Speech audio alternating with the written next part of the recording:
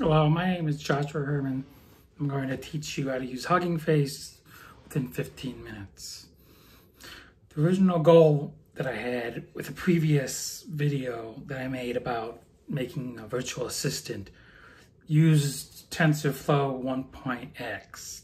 The problem with using TensorFlow 1.x is the fact that Python 3.8 is the only thing that is implemented correctly, where it's a supported version.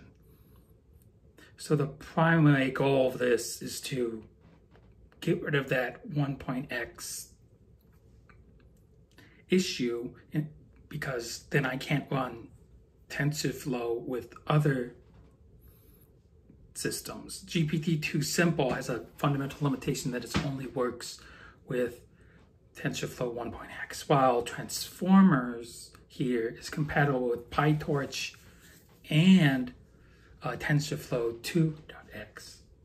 But I also needed to justify the even doing of this because it actually allows me to basically create a pipeline that can make my code a lot cleaner. It would reduce the cyclotomic complexity of the language, the implementation or so forth.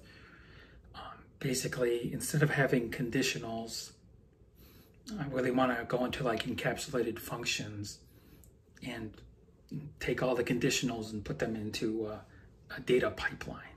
But first, we probably want to know what a data pipeline is. You can think of a data pipeline as a series of tubes, like the internet, where basically you define each section of tubes and you go from like ingestion to text, and then text to a machine learning model or a system. In fact, technically, machine learning models are actually represented inside as a graph. In fact, a lot of machine learning models are sort of thick, where they start from a little piece and then go large in the middle and then go back to the output. Right now, Transformers with Huggingface is a very good way to do what I want, because it gets rid of the dependencies and it gives me more features. And this is the new feature that I'm going to be showing you now. I'll start it, and we can read it while it's loading. So obviously I have to install Transformers, which takes a little bit. The future import print function, I'm not sure if I needed that, but it doesn't really matter. The main two things are from Transformers import pipeline and IPyWidgets. IPyWidgets are sort of neat, that you can actually add widgets that you can type into in Jupyter notebooks. Right now I'm using Colab Pro, which is a $10 a month service offered by Google.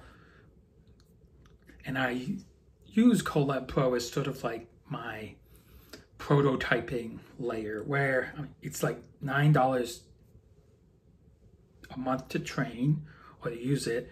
You get access to a V100 nearly every time I've used it until you run out of credits. Now, the text I'm giving this summarize is sort of neat, and I have a cool story